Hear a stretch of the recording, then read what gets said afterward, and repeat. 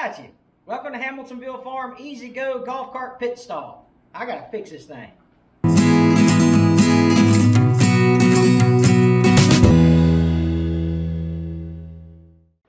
Today I've got to replace the steering gearbox on my 2003 EZ GO TXT golf cart. We put a lift kit on this thing, and so it automatically makes my mind think it's a four-wheel drive, right? But it ain't. So this thing's held up incredibly well for us, but I did break the steering gearbox. I'm gonna fix that. I bought the part off of Amazon.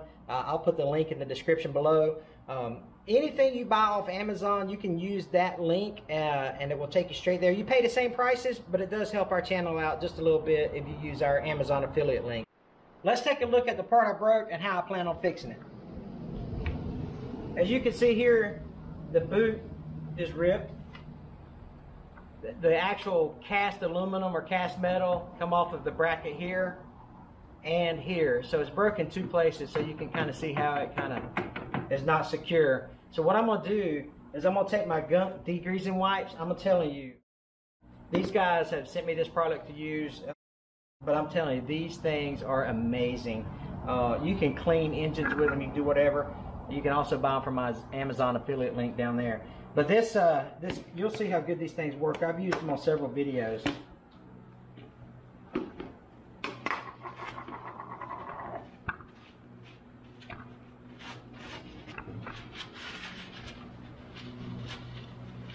As I get this part cleaned up, this way it keep me halfway clean as I take off the old broke part.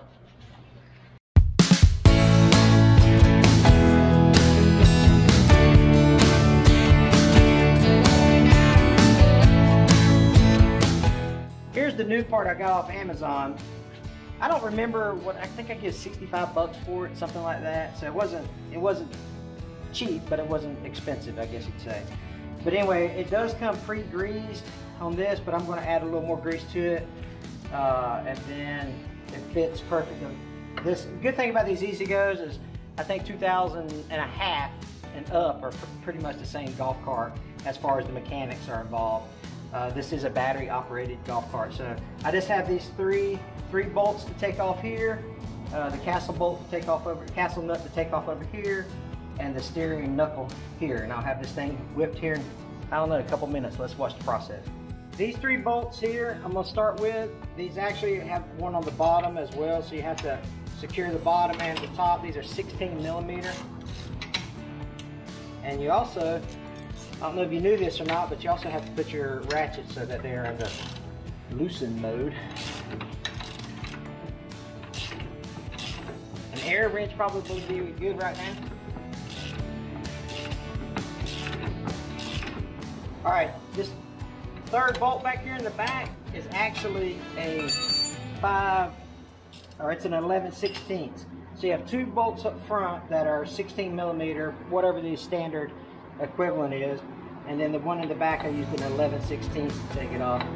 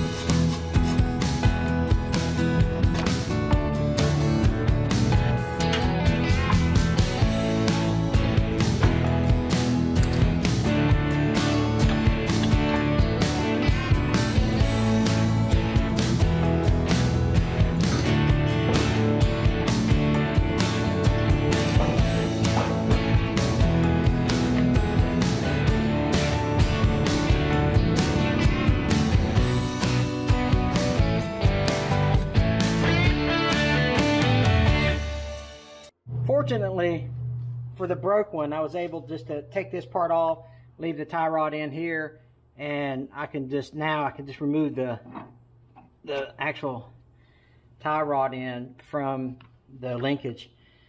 So if I didn't have a broke gearbox, then I would have to you might even need I think they're called ball joint separators, little forks that you slide in there to get that out, or you might use what I call the persuader. Anyway, that helps get them out too.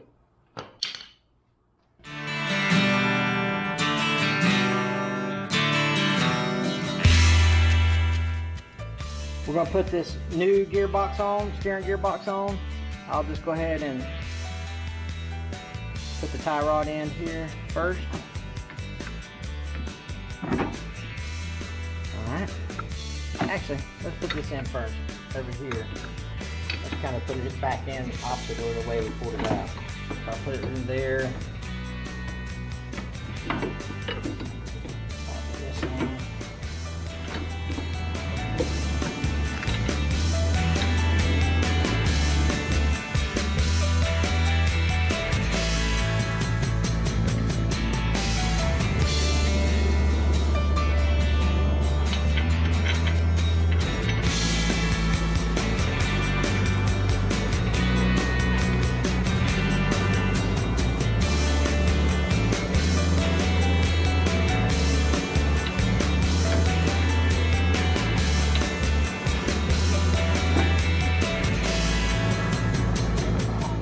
This backside bolt does not line up with the original, but it does have a hole that modifies it. So, you know, the different year models will have different configurations.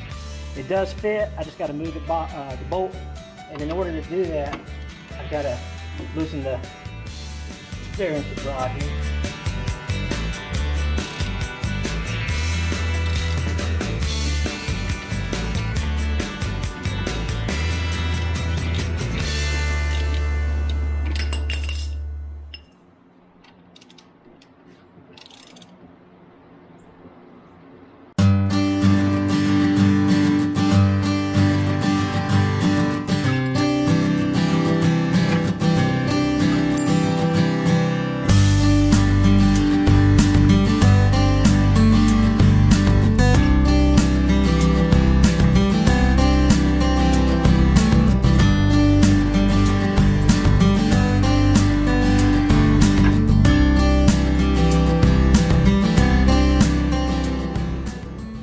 Part put on, a couple little pieces and parts give me a little trouble or whatever, but we were able to get it back on. I forgot to put these spacers back on when I put on the part back on the first time, and I got to cranking on that thing. I was like, that ain't right, and I looked down and I said, oh, that's because I didn't put my spacers back in there. And so I had to take the nuts and bolts back loose and put those back in there. But you know, that's part of being a novice mechanic. You know, I can take off and put back on. Sometimes you have to, you know, sometimes you forget a part. It's like putting Christmas toys together for little kids on Christmas, right? Sometimes you have parts left over or whatever. So, but we got her working now, and she's ready to go. Hey, listen, if you like videos like this, you know, we do all kinds of stuff around the hobby farm. If you haven't subscribed yet, we'd love for you to hit that little red subscribe button underneath the video. Kind of helps our channel grow. We do a lot of tractor videos, a lot of hobby farm videos, and just, you know, daily life around Hamiltonville Farm. There's going to be a little white circle pop up over here. That's the little icon that you hit, and that'll take you to our subscribe page as well. We appreciate you watching. Until next time, we'll catch you on the next video.